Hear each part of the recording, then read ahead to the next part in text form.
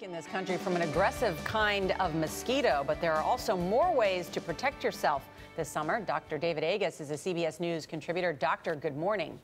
Good morning, Nora. So I have heard this new mosquito described as the Asian tiger mosquito as having a bloodlust for humans, dogs. How dangerous is it? Well, it's been around for a while. It's been here 30 or 40 years, but it's growing. It's in 20 states now. This is different than other mosquitoes who classically bite from dusk till dawn. This one will bite all day, and once it clamps onto you, it doesn't let go. So the old days, you swatted it, it flew away. This one stays on you, hard to get off. And it doesn't like most insect repellents. Right now, DEET is really the only one that will make it not bite you. And I understand that this insect is particularly effective at spreading illnesses. What kinds of diseases?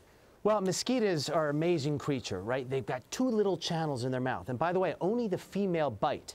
They put the channels in, one of them puts its saliva in, and that saliva makes your blood so it doesn't clot. The other sucks up blood till its stomach is full. Well, that saliva can carry disease like West Nile virus, dengue fever, malaria. The first, West Nile, is really common in the United States, and we have to watch out for. The others are less common, but mosquitoes are a vector for disease.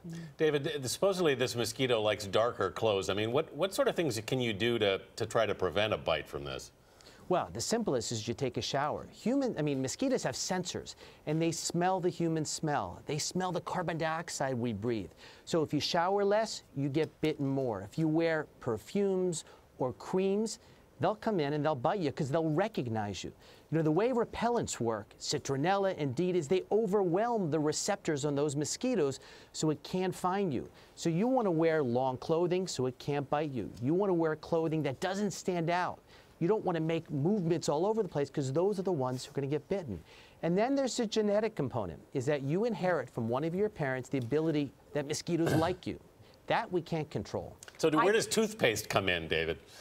Well, when you're bitten, the first thing you want to do is put on something that's alkaline. That's basic. So toothpaste can be that, baking soda, there's a compound called afterbite, and then it'll go away. Because what that is it's an immune reaction against the saliva of the mosquito.